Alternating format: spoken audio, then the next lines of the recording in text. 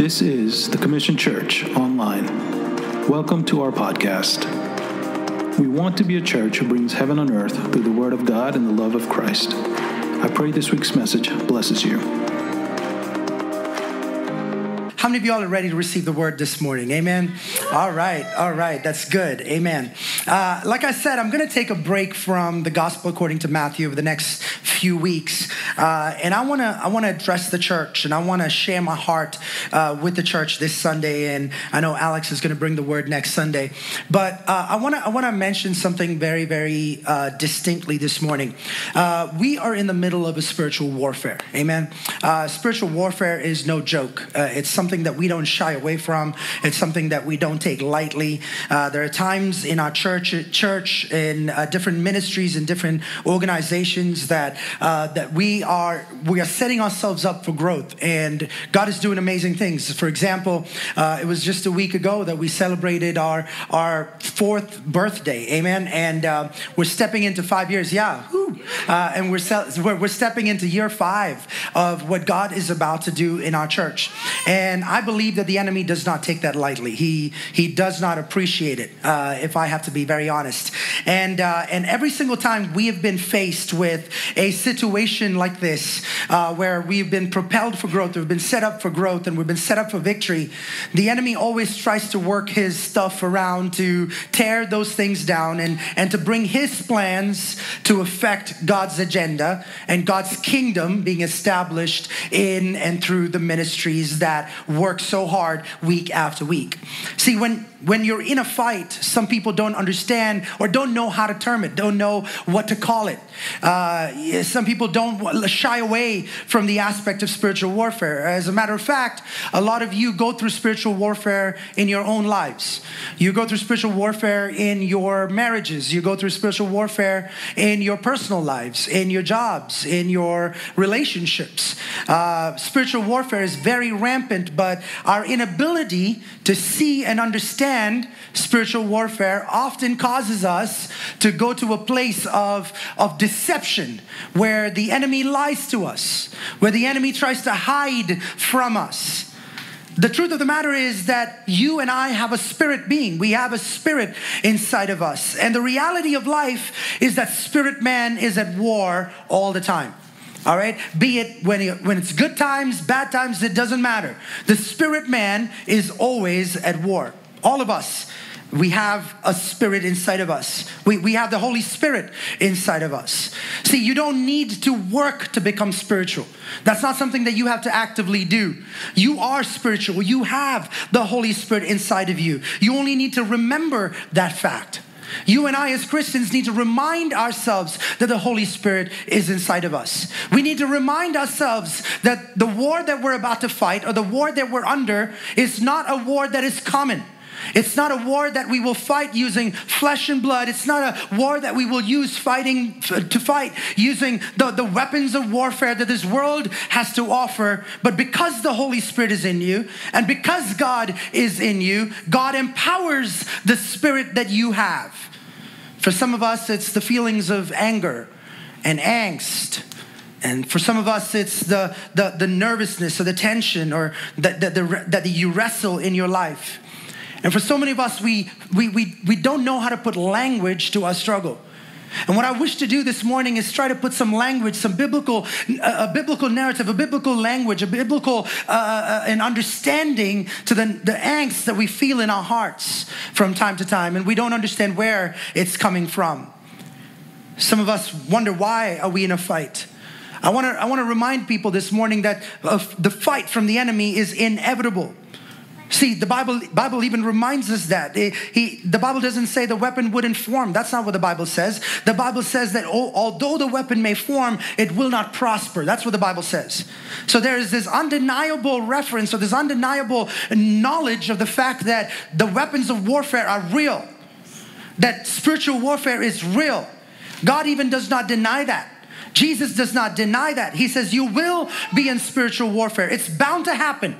It's going to happen. But he says that they won't prosper over you. You have authority. You have the power to subdue every force and attack of the enemy. I want to remind somebody today that you and I are equipped by the Holy Spirit to look at every attack that comes against us and say we are more than conquerors in Christ Jesus. Can I hear an amen? There is power in that. That Jesus looks at us and says, man, I'm not saying that weapons won't form, but even though the weapons form against you, the Christian has what it takes to look at those weapons and say, you shall not prosper over me.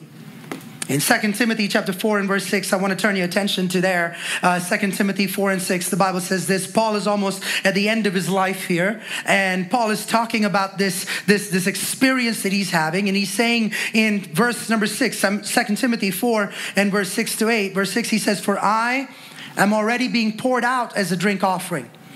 And the time of my departure has come. I'm done with this earthly journey that I've been on, is what he's saying. And then he goes on to say this. Now listen, he says, I have fought the good fight. I have finished the race. I have kept the fight. Henceforth, verse 8, there is laid up for me the crown of righteousness, which the Lord, the righteous judge, will award to me on that day, and not only to me, but also to all who have loved his appearing. Now, this is powerful. I want to title my message this morning, The Good Fight. The Good Fight. It's kind of an oxymoron of sorts because a fight is never a good thing, right? How many of you have been in a fight and you're like, that's the best thing that's ever happened to me, right? I lost a tooth. Yeah, that was amazing. Right? I bruised myself, or I bruised someone else. That's a great, no. It's never a good thing. A fight is never a good thing. But I want to title my message, A Good Fight. I'm praying that us as Christians will say at the end of our Christian walks and our journey, I pray that we will also be able to muster courage in our faith journeys to be able to declare and say that you and I, we have fought the good fight. How many of you can say, no matter how many oppositions I had to endure, I fought with everything I had? A good soldier will say, I fought the good fight.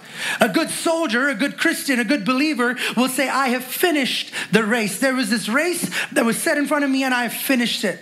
A good Christian will say, I have kept the faith. I have kept the faith.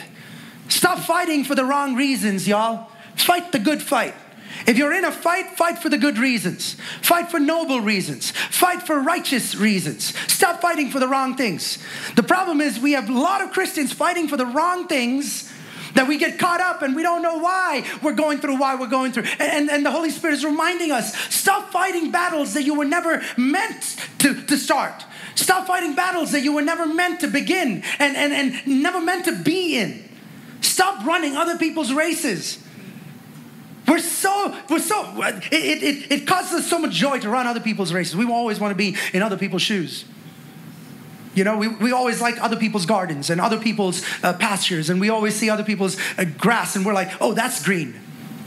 But God has called you and I to nurture what we already have. See, we're not animals. Animals are the ones that graze in one pasture, and then they scoot. They go from one pasture to the other pasture to the other pasture. God is looking at you and me and saying, I've given you a pasture. Stay true to it. Stay faithful to it. What happens, Pastor, when the grass runs out? You fertilize. Come on. You water your pasture. You never set yourself up to where your pasture runs out. God is restoring you. God is renewing you. You and I are not animals where we just feed and we leave. God gives us certain things in our lives. He gives us a race. For some of us, that race is your work. For some of us, that race is your marriage. For some of us, that race is our relationships or the things that we have, our business or whatever it is that is going on for us. And God is challenging us this morning. Are you staying true to your race? As much as you want to go on to somebody else's lane, and as long as you, some of us want to run hurdles when God is like, no, you got to do a 100-meter dash. Some of y'all want to run a 5K when God's like, no, you got to do a 400-meter dash. Come on, I'm not talking to somebody. For some of us, God has set you up on a marathon. And you're like 100 meters in and you're like, I'm done. I can't do this anymore. Like, stop living in someone else's faith. The Bible says, I've kept the faith. It's important to walk in your faith. It's important to walk in your story. It's important to stay true no matter how difficult it can get, no matter how difficult it may be. It's important to stand with integrity and say, this is my fight to fight. Come on, somebody. This is my race. This is my faith. And God has given me the ability to fight these things. Why? We ought to fight because in John chapter 10 and verse 10, the Bible reminds us that the thief comes only to steal, to kill, and to destroy. But Jesus says, I have come so that you may have life and you may have life in abundance. That's what the enemy does. There's a force to steal your joy. There's this force to steal your love, your passion, all these things, your virtue, your destiny. But he can't steal the most important thing, which is the salvation that God has given inside of you. And as long as God has saved you and redeemed you and you are sealed for the day of redemption, the devil will look at you and say, I'm just going to steal your joy. And as long as he can steal your joy, as long as he can steal your peace, as long as he can steal those things that you feel is fleeting and temporary, but God is like, no, those things are permanent. Joy is permanent. It's not an in and out thing. It's permanent. When you and I understand that, it opens our heart to so much more. See, often spiritual warfare is the enemy's attempt to steal our happiness about what God is doing in our lives. Don't take that bait. I want to remind somebody today, double back on your peace and joy in God and His sovereignty over every situation in life and say, if God is for me, who can be against me? Spiritual warfare is about Christians and believers knowing the Word of God and knowing what the Word tells you so that you are able to give it back to the enemy. The problem is we're not equipped enough. Every time Jesus was tempted, and we're going to go there, every time Jesus was tempted by the devil, He used the Word of God to counteract that attack. Am I talking to somebody? He used the Word. Someone say He used the Word. This is important. The problem is a lot of Christians don't have the ability to use the Word because they're spending time on other things but the Word. Right? Like if I am spending time on Instagram the whole day on Reels and you're like, oh, 15 minutes more and it's 2 a.m. and you're still on Reels. Come on, am I talking to somebody? All your mind is equipped with is those songs that you heard. Come on, you press that hashtag and you watched every reel on Instagram that had that song attached to it. Come on, am I talking to somebody? But when the enemy attacks you, you don't know the verse. You're like, what is that verse? You know the song because you were up till 2 in the morning. Oh, it's just not you, it's just me. We know those songs on the back of our head. Man, the radio comes on, that song comes on. Oh, I see some of y'all in traffic. In church, you're not even moving. Am I talking to somebody? But He equips us with the reason Jesus was quick to dole the word out at the devil was because the word was on His lips. How many of you are equipped? Come on, if you are not equipped, you will not be ready for the day of temptation. You will not be ready for the day that the enemy comes with all his weaponry, wielding it at you. You're going to be caught like a deer in the headlights because you don't know what to do. So what do you do instead? The world's weapons. You start taking, and God's like, man, in the light of this, the Christian needs to decide that you need to fight the good. Someone say good fight. Like, anybody been in a fight before? Amy, I have. I've been in a fight. There are a few unholy people like me in here. The rest of y'all are, blessed, holy. We'll talk about that in a second, but man, it's like now is fight time. We're in election time right now. Am I talking to somebody? Like right now, everybody's fighting. Come on. Some of y'all that don't have an opinion about Jesus has an opinion about the parties now. Like I'm seeing you on Twitter and Facebook and Instagram and I'm like, man, only if this person had this much of fervor for the things of God. I'm stepping on some toes, am I not? Like only if you have the passion as much as you have for that political candidate that you're supporting and that you are standing up for, only if you have that much of passion about sharing about Jesus. We're about to celebrate Thanksgiving. There's going to be family drama.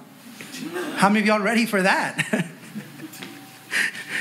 Fights with siblings and fights with parents and fights with spouses and trolls on the internet and social media. You're fighting everywhere. I see you're fighting, man. There's fights everywhere, and that's the wrong kind of fight. The good fight is a different, the fight that I'm talking about is a good fight. Someone say good fight. The good thing is there are things that you can fight for that are meaningful. I pray that some of y'all will understand that you are called as a Christian and a believer to fight for the right things. You have to fight for your friends. You have to fight for the gospel. It's important that you fight for the cross. Fight for your marriage. Fight for purity. Fight for your future. Fight for your spouse. Fight for your children, your marriage, your family, everything that is around you that God has anointed in your pasture, that is in your race. Fight for that. That's the good fight that we're talking about. Like I said, man, if you've ever gotten in a fight, you know, man, that it would take for like someone to get personal with you in order for you to get like really, like physical with somebody. Like somebody has to be in your face. Have you ever been there? I've been there. Sorry, I'm a pastor, but I have to admit my weakness. It was many, many years ago, before I became the pastor of this church, so you don't have to worry about it. I still remember, this is back in India. That was the only fight I got into. I've never been in a fight before. But there are certain people that you defend, that you're like, no, you just crossed the line. Am I talking to, like, have you ever been there before? It was my mom. I was driving in this taxi with my mom, and we got out of the taxi, and this taxi driver got into my mom and started cursing her out. And I said, "How dare you speak to my mom like that?" And he got out of the car and said, "How dare you speak to me like that?" And he threw the first punch. I promise you, he threw the first punch. And I stopped him. My reflexes were real good. I stopped him, and he was drunk. That was a good thing. I realized that later on because, man, that breadth of okay. And I just remember, I don't know what happened after that. I remember just taking a swing and the dude was flat on the ground. I was scared out of my mind. I thought I killed a guy. I thought that I committed murder because this guy was not moving. But what would it take for someone to get into a physical altercation with someone? Like you have to be invested in that person. That person has to be somebody that you're close with, something that you're close with, something that you're attached to. And I'm praying that us as Christians will open our eyes to the things that are valuable to us. Like, the enemy just doesn't come for anything and everything. He comes after the things that are valuable to us. The things that that God has put in our lives that we have to shepherd, that we have to take care of. The fields and the pastures that we have to take care of. Those are the things that matter to the devil. As a believer, you're going to encounter these fights. You don't wake up in the morning and say, "I'm going to fight. Today's a day of fight." No one ever wakes up that way. But being prepared for it, being prepared for that situation, right? It's important to be aware that the tension of your soul is bigger than your life. There's this reality at play on another realm that you and I need to be aware of, that every single day when you wake up in the morning, you got to understand, you got to be prayed up so much. You got to be fasted up so much. You got to be read up so much that every single time you wake up from your bed in the morning, the enemy has to quiver in his boots and say, "Here comes Ashish. Here comes Sonia. Here comes Amy. Here comes David. Here comes Jensen." Like, he should be quivering in his boots because you are prepared for spiritual warfare. Yes. I'm never going to be blindsided by the enemy. I want you to know that. Things might happen that I'm not aware of. Things might happen that I don't see coming at me, but I will not put myself in a place that when that hits me, I will be affected by it. I will be drowning in the weight of that mess, so to speak. I want to encourage somebody today. This is a real fight. There's one thing I want to take with you today is this is a real fight. In Ephesians chapter 6 and verse 12, the Bible says this: "For we do not wrestle against flesh and blood, but against rulers, against authorities, against cosmic powers over the present darkness, against the spiritual forces of evil in the heavenly places." I'm like, what? Like, this is crazy talk right here. Like, Paul is giving us some crazy, evil spirit, different dimension lingo here. And it spooks some people out. I don't know about you, but a lot of people come up to me and say, "Pastor, I can do the Beatitudes. I can do the Sermon on the Mount. I can do the blessed are you if you do this and this and this and this. I can do all of that.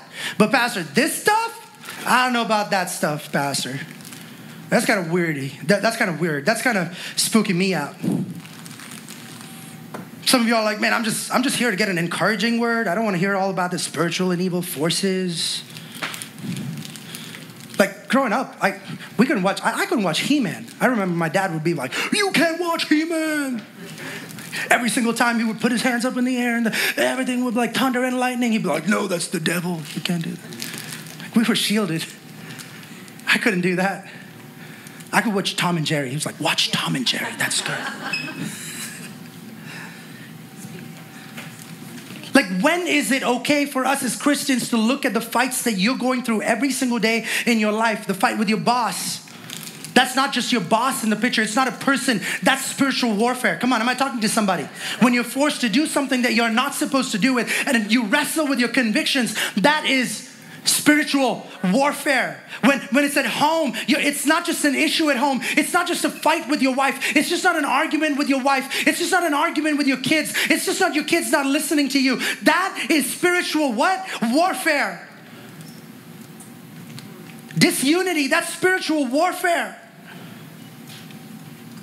But verse 10 and 11, we read 12 and 13, but 10 and 11, the Bible says is finally be strong in the Lord and the strength of his might. Put on the whole armor of God that you may be able to stand against the schemes of the devil. Yes. You know what in essence it's saying? God is strong and he wants you to be strong.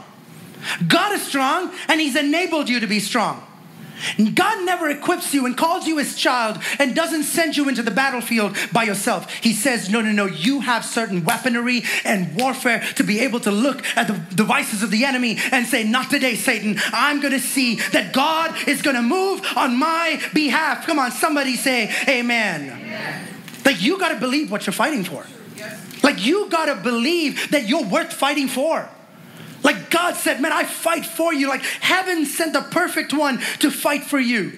It tells me that heaven puts value on you. How dare you put your situations and say, oh, it's going to be affected, so be it. No. If God puts value on you and the situations in your life, you should put value on the situations in your life. Call the enemy's bluff. Say this is warfare. And in the name of Jesus, I rebuke the power of enemy. Yes. Some of you are going to sit there and be like, Pastor, don't you think we're over-spiritualizing it? Don't you think that you're being over dramatic here? It's my wife we're talking about. It's my husband we're talking about over here. It's our marriage we're talking. No. Any attack of the enemy that's going to come there. Sometimes that I will look at Sonia and I will look at her and she will look at me and say, this is spiritual. I understand that this is an argument. I understand that this is a disagreement, but there's something more to it than that. This is spiritual. And I need our spirit-filled church to understand that the enemy does not sit back and allow you to do what you do without having an objection. He objects to you walking in the blessedness of Jesus, walking in the fulfillment of your calling, walking in what God has called you to do. And I need some of our eyes to open this morning. When the enemy comes for you, remember that God has equipped you. Yes. Remember that God, the enemy just doesn't look at you as a person. He looks at a child of God. He looks at a person that God created, God made in his own image. The devil knew that walking into that garden when Eve and Adam were there, he knew who he was dealing with, people that were made in the image of God, yet he did not stop. So for people that ask me, brother, if I'm a child of God, then why does the devil have to attack me? Plain and simple. It's because he doesn't like that you are in a garden that God has put you in. He has put you in a pasture of blessing and he wants to take that away from you.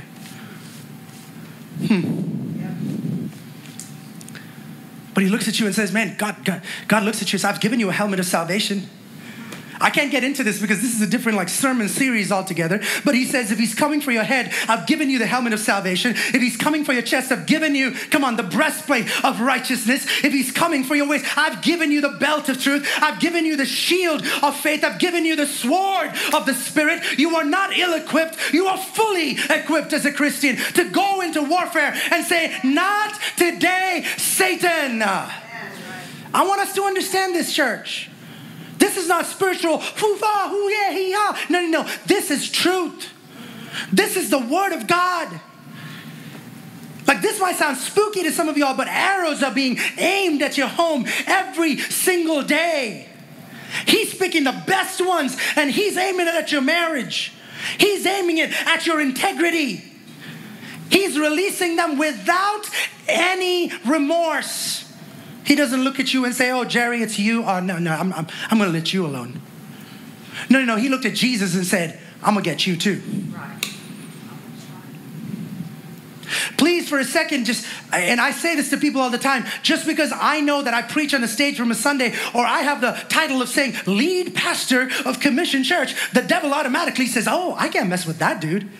If at all anything, I'm on the front lines of the attack from the enemy day after day after day after day. Leaders who are listening to me, people that are listening to me that have integral roles. It might be in companies that you're leading. It could be in your jobs. It can be in your families. Fathers, I'm talking to you. Mothers, I'm talking to you. Young men and women, I'm talking to you. The devil doesn't like your integrity. The devil doesn't like your convictions. The devil doesn't like what you believe in. The devil doesn't like that you carry your Bible around. The devil doesn't like that you pray. The devil doesn't like that you're about to fast. And guess what he does? He will bring his forces to tear you down. I'm trying to put this in plain English as I can. No theological jargon here.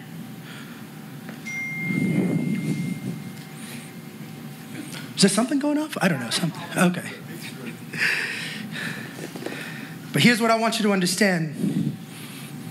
Use the armor to win this spiritual battle you're in. You're looking at a blessing, but the devil is looking for an opportune time.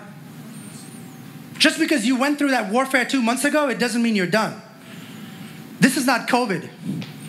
Oh, I had COVID. I'm not going to get it for the next 4 months or whatever. That everybody has their own version of that. Am I talking to somebody? Like, no. It doesn't give you this barrier of sorts. No. If he'll leave you, what is an opportunity? You know what happened to Jesus? The Bible says, and he tempted Jesus, and Jesus said the word. And the Bible says, and the devil, Satan, left him. Not left him. The Bible says he left him for an opportune time. Which means he put a bookmark on him and said, I'll be back.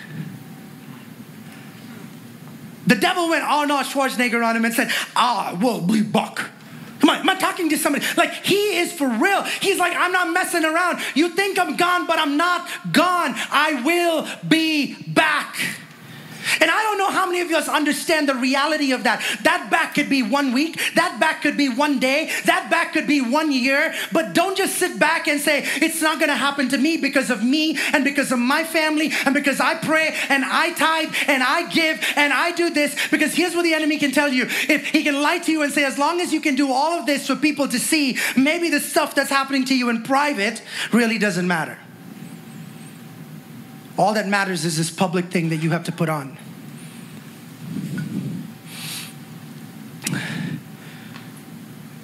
He's always looking for what does that word opportune time mean? It means the most vulnerable time. Yes. Someone say vulnerable. That's what it means. It doesn't mean 2 years down. He's not going to give you a time and say, 2 years from now, you better be prepared. I'll be back. It's when you and I are vulnerable that spiritual attack happens. I need us to understand this. What does vulnerability look like? What does that look like? Temptation doesn't come at 2 p.m. It comes at 2 a.m. That's when temptation comes. Am I talking to somebody? Like, nobody said at 3 p.m., I want Whataburger. But 3 a.m., am I talking to my brothers here? Come on. I don't think the women do this, but the men do this. Like 3 a.m, this is when we want Whataburger. Some of you are like, Pastor, I don't know what you do at 3 a.m., but that's not what we do. Sonia always says this. When she was pregnant, I was the one that had cravings, not her. She was pregnant with, I think, our first child, and at 3 a.m, she heard me like chomping on something, and she looked over and I had watermelon in my hand, and I was eating watermelon. Come on, somebody. Who doesn't do that, right, men? Come on. No, you don't. Only me, baby, I know. But what does that opportune time look like for you? It's not a joke when they say no good things happen after midnight. You better brace yourself. Opportune time of vulnerability, it comes when you're weak. It comes when your guard is down. It comes when, man, he sends you that thought. If I can just make her open her social media right now. If I can just make somebody text him right now. The dilemma, man, I want to do good, but evil is present. My mind is for Jesus, but my body is saying, come this way. And that is what spiritual attack is. It's the constant fight that I know who I am, but my body wants to do this. And Paul says, I do what I don't want to do, and the things that I shouldn't do, I keep doing it. This is the wretched being that I am. And God looks at each one of us and says, if you can have that conviction, that's a starting point. Amen. That is a starting point to defeat spiritual warfare, the conviction that says, I don't want to do it, but I'm pulled into it. Somebody help me. Pastor, help me. Brother, help me. Sister, help me. Wife, help me. Husband, help me. I don't want to do this, but my body is pulling me towards. Am I talking to somebody here? There are moments when you want to serve God, that you want to live for Him, which I hope is all the time for you, but holiness is in your mind, but your body does what it wants to do. Like, have you ever been in a moment of deep worship? Like, it could be right here. You're like, you came to church, you're like, I'm going to get my worship on. Devil, you're a liar. I'm going to get my worship on. And you come and your hands are lifted and your hands are lifted. And suddenly out of nowhere, you're so distracted. Am I talking to somebody? Like, have you been there? Like, y'all are looking at me crazy. Like, have you been in the middle of worship? Lord, I love you. Oh, I love somebody else too. Who's that person? Oh, I miss that person. And forget about the song. Forget about what's going on in church.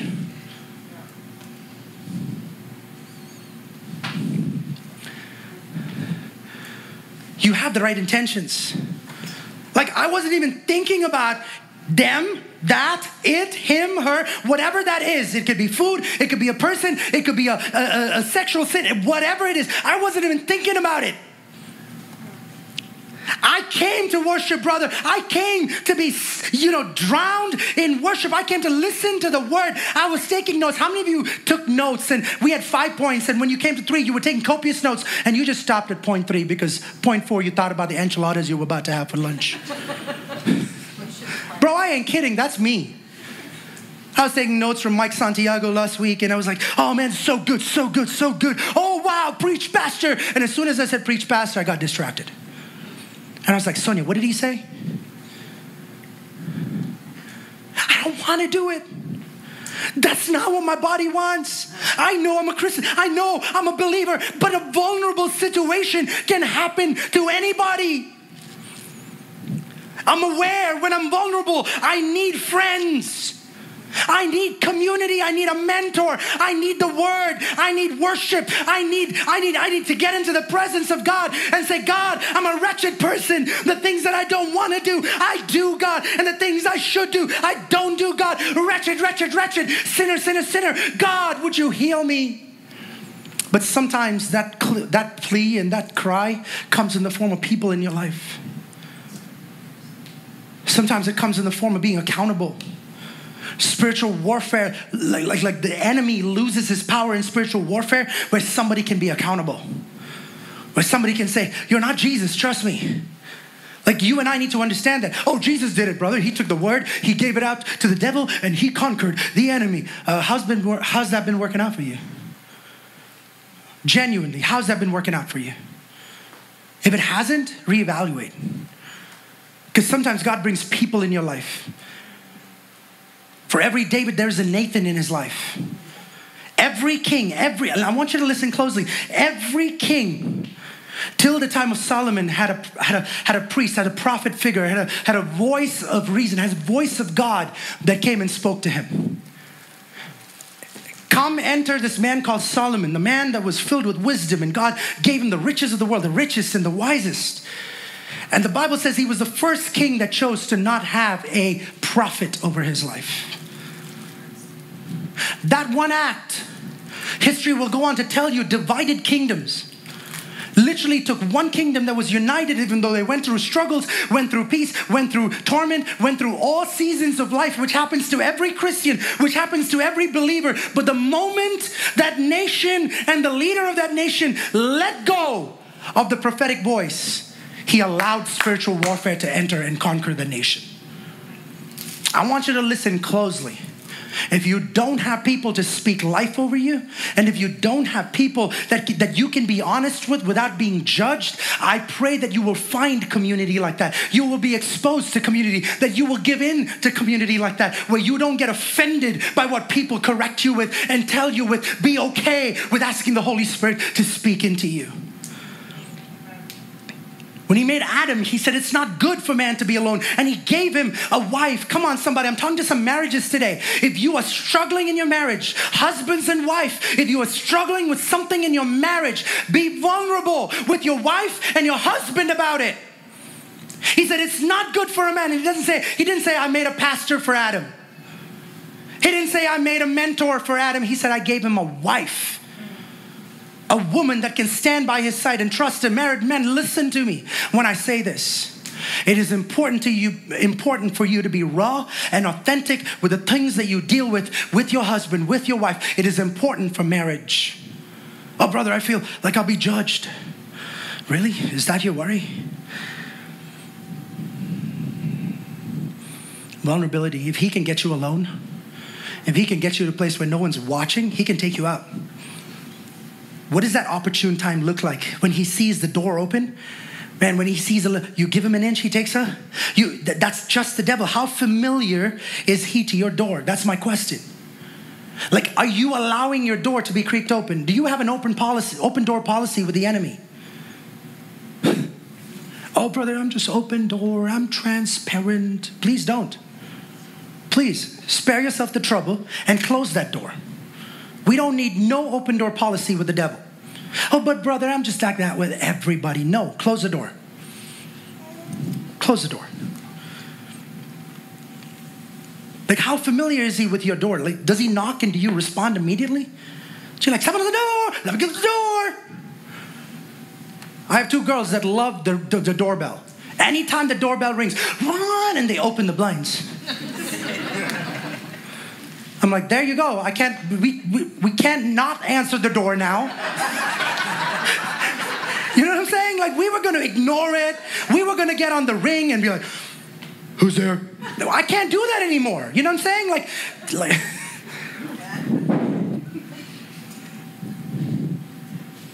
Like how much of access does he give? There are some people in your life that they'll just keep ringing the doorbell. You don't listen. But that determines closeness. I have different people in my life. There are people in my life that know that they can ring the doorbell 3 times. And they just have to stay there because we're expecting them. Am I talking to somebody? And it's okay because we might be somewhere else. We didn't hear the doorbell. But they know that I was expecting them. They know that they're family. They know that they're close to us. So they can keep ringing the doorbell because I was expecting them. But then there are other people that will ring the doorbell once and they don't know if I'm home or not, that if I've invited them or not. They will ring the doorbell and then they will say, probably there's nobody, let's leave. But the problem is that so many of us have allowed the enemy to become so complacent and familiarized with us that we're okay with them just ring, ring, ding dong, ding dong, ding dong, ding dong, to the point where you're like, I try to avoid it, Jesus, but he keeps ringing. Why did he keep ringing the doorbell? Because somewhere you allowed access. 2 months ago, you opened the door. Am I talking to somebody? And he knows that if he just stands there long enough, maybe a non-invitation would turn out to be a, come on in, don't stay for long. But that don't stay for long turns out into longer. This is important, church. Like, does he have a key to your house?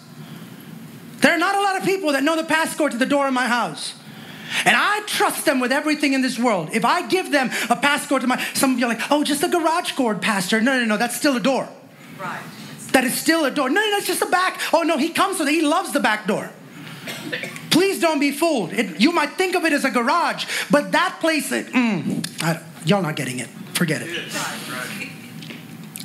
But the promise of the Lord is this. In Isaiah 59:19, worship team, you guys can get ready to come up.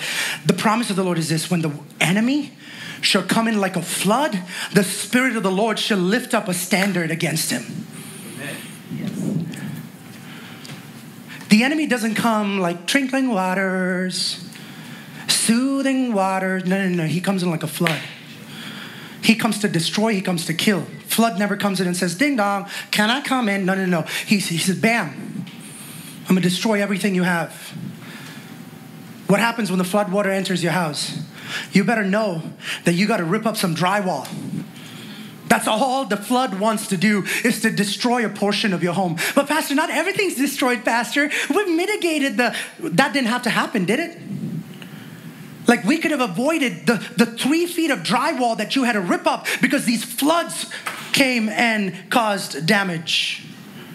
And some of us are sitting and be like, it's okay, Pastor. There's no sign of the flood. The waters have gone away. And for so many of us, without our knowledge, there's so much of stuff that's happening behind the surface that we have no idea about.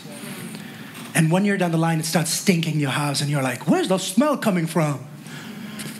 It smells like mold in here. You didn't address what had to be addressed when the floodwaters hit your house. You try to brace, you try to cover it up. You try to say, hey, you know what? We're not gonna deal with this. We don't need to deal with this. Let's just go ahead and mask it. Let's just go and put some Febreze on it. Love it. Febreze works wonders. As long as we have some Febreze, nothing else can harm this house. And so many of us are Febreze Christians. We're okay. What are you laughing for, girl? Not that I'm saying she's a Febreze Christian. I'm just saying she's having a good old time. That's my wife, y'all. That's my wife. But here's what I'm trying to understand is we're wanting blessing, but man, the flood comes in. Floods you with temptation to quit. Floods you with compromise. Ooh. Can I read one more verse? Is that good? Okay. 1 Thessalonians 3 verses 5. 1 Thessalonians 3, 5. This is what the Bible says. For this reason, when I could bear it no longer, I sent to learn about your faith, for fear that somehow the tempter had tempted you and our labor would be in vain. You know, sometimes as a pastor, this is exactly my worry. Can I break this down for you? Paul is writing to the church in Thessalonica. We went through the Thessalonian study, right? And we went through this passage. Like, how many of you have been left unread? Anybody? Like you know that you send a text message, they read it. Like, if you send a message to me and I don't respond to you, like in 3 days, like that's me, right? Thank you, Jamie. Jamie knows exactly what I'm talking about. Like, how many of you have been left? And Paul has been left unread. He's like, bro, I've been trying to reach you. I've been trying to send you text messages. I've been trying to send you greeting cards. I've been trying to check in on you guys, but I am worried. You know what the biggest, here's what happens when the enemy draws you and you're going through spiritual warfare. You detach yourself completely. Sometimes it's the guilt and the shame, and you're like, I don't want to talk to people. You'd rather detach yourself and not allow people to have access to you and speak life over you, rather than have to bear your emotions and for people to read through you. So you'd be okay with so many things that you compromise with. Paul is like, man, I'm worried that I wasted my time. I'm worried that someone got to you. I'm worried and I'm afraid that a tempter has tempted you. Like, I'm afraid that you're not serving where you're supposed to be serving anymore. I'm afraid because you used to serve 3 times a month and now it's like no times a month. Like, I'm seeing no passion inside of you. Like, you arrive late on Sunday mornings, like after the 3rd song, just because you want to just be there for the word. Like, I'm worried about you. Like, you don't stay back after service anymore. I'm worried about you. Like, you avoid community at all costs. I'm worried about you. I'm afraid that the tempter has tempted you. I'm afraid that you're going to quit. I'm afraid that you're going to compromise.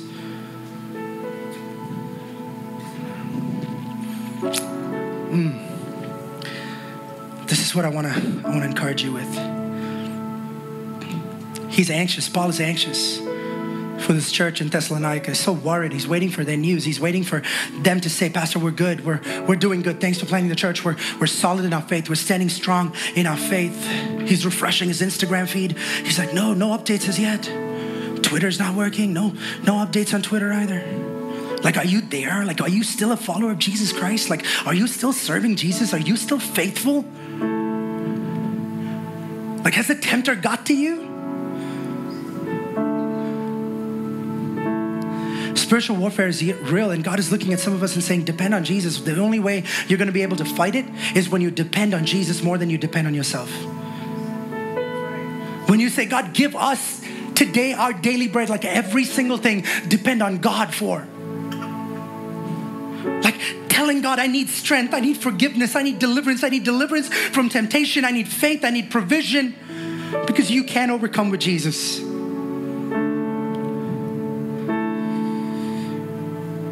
Would you stand up to your feet with me?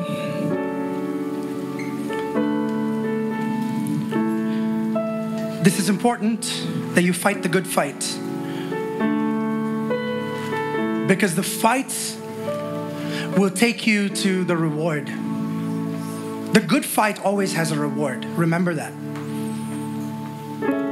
Negative expressions of fighting will always end with bad stuff happening. This reward is never connected to bad fighting. Where there's good fight involved, there's always a reward. Here's what I want to encourage you with. Stay in it till the very end. It's a long game. It's not a shortcut. It's not a, hey, I'm just in this for the time being. That's not what it is. Like, don't give in to the addiction of this one thing to compromise the whole thing. You didn't hear that, so I'm going to repeat it one more time. Do not give in to the addiction of the one thing and compromise the whole thing. It's not worth it. The back row didn't get it, so I'm going to repeat it one more time. Don't give in to the addiction of the one thing and compromise the whole thing. It's not worth it. It's not about this short time of love with Jesus and say yes to Jesus and all this good stuff. It's fight the good fight. It's the confidence of saying, I kept my faith. So what we're talking about, I kept my faith. I didn't let go of it.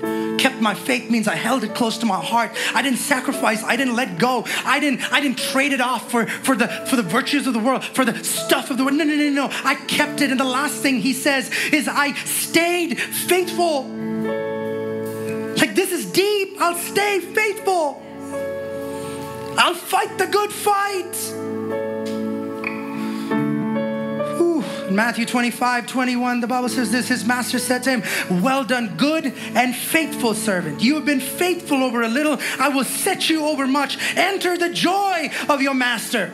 The Bible doesn't say, well done, my fruitful servant. That's all Christians want. As long as they're fruitful, they're good. God says, no, well done, my faithful servant. Your faithfulness matters. Someone say, faithfulness matters. I have fought the fight. I have ran my race. I have kept my faith. Someone say, kept my faith. Kept has this meaning of faithfulness. I have kept it so close to my heart.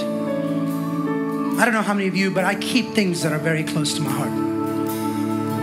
I love cards. I love cards. When my wife, every card that my wife has given me from the time that we started dating, I've kept those cards. Every one of them. I love keeping stuff. Some people call it hoarding. I call it emotional love, attachment. I keep stuff.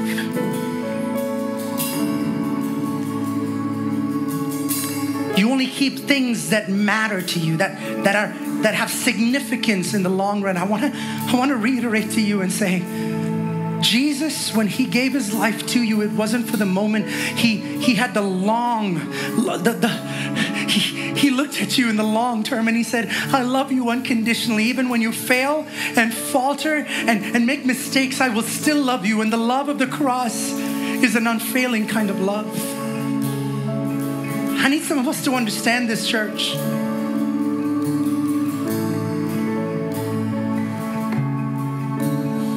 I'm going to stay faithful. The biggest threat to the enemy and your biggest strength in spiritual warfare is your faithfulness, your unwavering faith in saying, no matter what happens, I will stay faithful to the cause.